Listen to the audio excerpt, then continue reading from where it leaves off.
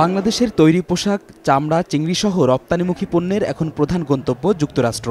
তবে PepsiCo, Coca Cola, Chevron O Procter and গ্যাম্বলের মতো বিখ্যাত আমেরিকান কোম্পানিগুলোরও এদেশে রয়েছে মিলিয়ন ডলারের বাণিজ্য।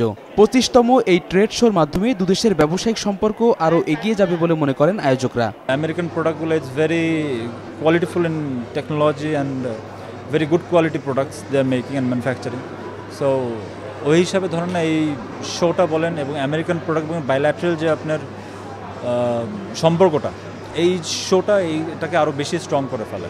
নকলের ভিড়ে যুক্তরাষ্ট্রের তৈরি পণ্যগুলো যাতে যাচাই বাছাই করে কেনা যায় সে সম্বন্ধে মেলায় গ্রাহকরা যেমন ধারণা পাচ্ছেন, তেমনি নতুন পণ্য প্রদর্শনের মাধ্যমে ক্রেতা দর্শনার্থীদের সঙ্গে সরাসরি যোগাযোগের সুযোগ পাচ্ছেন প্রতিষ্ঠানগুলো। বাজারে হাজারো ডুপ্লিকেট প্রোডাক্ট, রেপ্লিকা প্রোডাক্ট বা আমরা যেটাকে বলি যে 2 নাম্বার প্রোডাক্ট, এই প্রোডাক্টগুলোর ভিড়ে আমরা একদম অ্যাকুরেট প্রোডাক্টগুলো বা আমেরিকান টেকনোলজির যে প্রোডাক্টগুলো তোমার কাছে একদম অ্যাকুরেট প্রোডাক্টটা পৌঁছে দেওয়ার জন্যই আমরা এই ফেয়ারটা করছি। বাংলাদেশের যে আমাদের ক্রাউড আছে, আমাদের যে পাবলিক আছে, তাদেরকে একটা অ্যাডভান্স কোয়ালিটির যে কসমেটিক্স, যেটা দিলে স্কিনে কোনো প্রবলেম হয় না এবং স্কিনের জন্য ভালো, ওই টাইপের প্রোডাক্টগুলো আমরা তাদের সাথে দেখাতে যাচ্ছি। তারা দেখুক, এক্সপিরিয়েন্স করুক এবং পরবর্তী যাতে কিনতে প্রবলেম না হয়। এখানে দেখাচ্ছে যে আসলে কোন বিষয়টা দেখে আমরা অরিজিনাল ব্র্যান্ড কিনবো সেটা দেখাচ্ছে।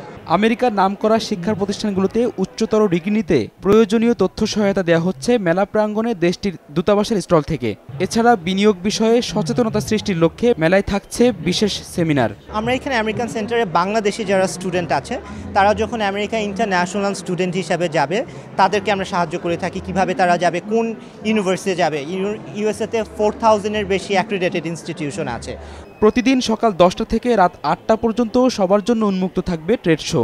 মেলার প্রবেশ মূল্য ধরা হয়েছে জনপ্রতি 30 টাকা।